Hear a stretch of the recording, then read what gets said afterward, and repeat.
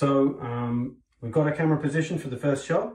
It's a new camera. I don't have the multi-shot plugin, the 180 plugin installed, so I'm going to have to go hide to take the shot because I don't want to be in the shot. So I'm just going to back off around the corner here. I can still see my shot. I can check that I'm not in it.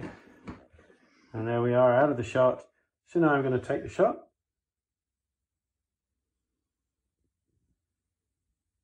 Takes a few seconds and we now have the shot taken, so we can walk back in the shot. So I'm going to make sure my camera always has the same orientation in each shot. That just makes it easier. When we're building the tour, it's easier if all the panoramas have the same orientation. Now this one, we're going to have to be a bit more creative because we can see around the corner with this shot. So I'm actually going to walk all the way around over here and make sure I'm out of shot. Again, I can look and you can see when I'm out of shot. That's it, and now I can take my second shot.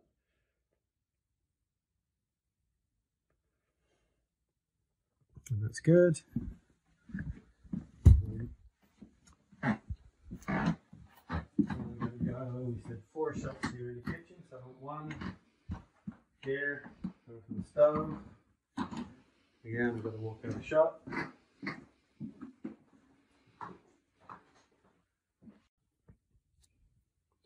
Camera's placed now in the middle of the kitchen. I'm out of frame, so now I can take that shot without anyone appearing in it. Off we go.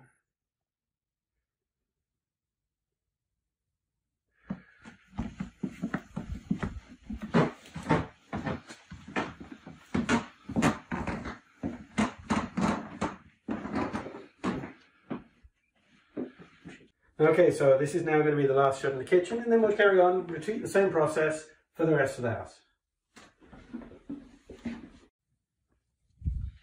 Okay, so we've now completed all the shooting of the rest of the building. The next thing to do is to transfer the photographs which are on the camera right now to either my iPad or a laptop and then upload them to Metareal, at which point we'll be able to start assembling the virtual tour.